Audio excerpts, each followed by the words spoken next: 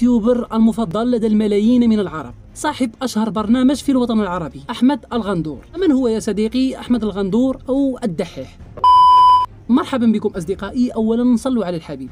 في البداية لا تنسوا الاشتراك في القناة وتفعيل زر الجرس ليصلكم كل جديد. ولنبدأ.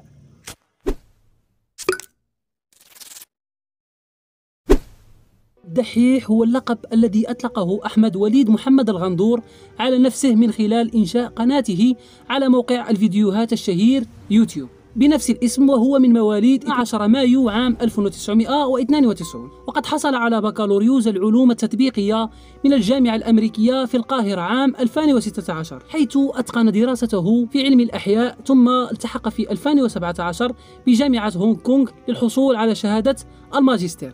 الدحيح له العديد من النشاطات المهنية. كان عضوا في منظمة المجتمع المفتوح، استطاع أن يكون مقدم ومعد في برنامج صباح الخير في الجامعة الأمريكية بالقاهرة، كما أنه كان مدير عام لاتحاد الطلبة في الجامعة ذاتها في عام 2014، وكذلك نائبا للمدير في راديو كوزموس للعلوم بين عامي 2003 و2004، وعمل أيضا محاسبا ماليا في نادي السبيل العائلي خلال فترة دراسته. بدأت حكاية اسم الدحيح عندما أنشأ أحمد الغندور قناته على اليوتيوب في شهر أغسطس عام 2014، نشر من خلالها مقاطع فيديوهات علمية، ولكن يا صديقي العزيز بطريقة مبسطة تصل للجمهور بشكل سهل وكوميدي أيضا، وهي الفكرة التي جاءته عندما اشترك في مسابقة علمية في القنصلية البريطانية، مضمونها طرح فكرة علمية في 3 دقائق فقط، وهو ما تمكن منه أحمد الغندور يطالب كل المقربين منه بتنفيذ الفكرة على اليوتيوب.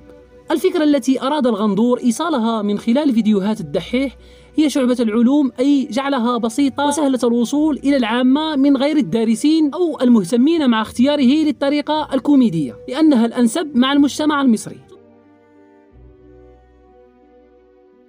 ثم تقدمت طموحات الدحيح أكثر لتقديم فيديوهات ملهمة للطلاب لمساعدتهم على فهم العلوم واستيعابها أيضا، وهو ما نجح في تحقيقه خصوصا بعد تعاقده مع شركة أجي بلس لإنتاج المحتوى. الدحيح يوتيوبر وباحث ومقدم برامج، استطاع أن يكون ضمن فئة الشباب المصري الواعد، فقد أدرج يا صديقي اسم الغندور في قائمة الأشخاص الأكثر تأثيرا في العالم العربي لعام 2018، واختير الدحيح من قبل مركز الشباب العربي في قائمة رواد الشباب العربي، هي قائمة تتضمن مجموعة من الشباب الذين لا تتجاوز أعمارهم 35 عاما من مختلف الدول العربية، ولهم سجل حافل بالإنجازات ذات الأثر الإيجابي في مجتمعاتهم. اختير أيضا في القائمة القصيرة لجائزة IBC العالمية 2019 لأكثر الشباب المؤثرين في الإعلام، وتقدم هذه الجائزة إلى من أحدثوا تأثيرا حقيقيا بشغفهم، طموحهم والتزامهم، ويقدمون مساهمة بارزة في صناعة الإعلام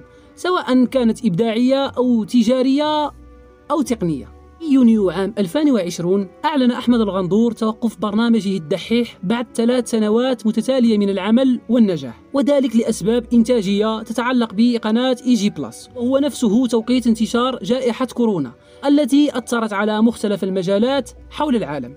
ولكن في أكتوبر من نفس العام 2020 أعلن الدحيح تقديمه لبرنامج كوميدي ثقافي بعنوان متحف الدحيح، وكان يبث على شبكة شاهد نت. قدم أولى حلقاته بعنوان نابليون، وقد تصدر الدحيح ترند مواقع التواصل الاجتماعي بعودته مع موجة من التعليقات الإيجابية، إلا أن هذه التجربة لم تستمر سوى ل5 حلقات فقط في 3 أشهر. أما يا صديقي في يونيو في 2021 عاود أحمد الغندور أو الدحيح مجددا عبر منصة يوتيوب في قناة نيو ميديا أكاديمي التي أسسها محمد بن راشد حاكم دبي، وقدم أولى حلقاته بعنوان الملل.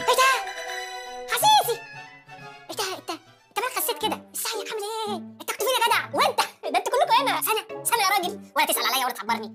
اخس انا بهزر معاك يا عزيز، انا كنت تسال، لكن انا للاسف انا كنت بقى ظروف النقل وكده، يعني الحمد لله المفروض ان هي افضل، في مطبخ هنا وفي حمام. تخيل عزيز شقتي اللي فاتت كانت من غير حمام، الاول كنت محتفظ بكل حاجه. طب احضر لكم حاجه، انا معايا جايب خيار وتفاح.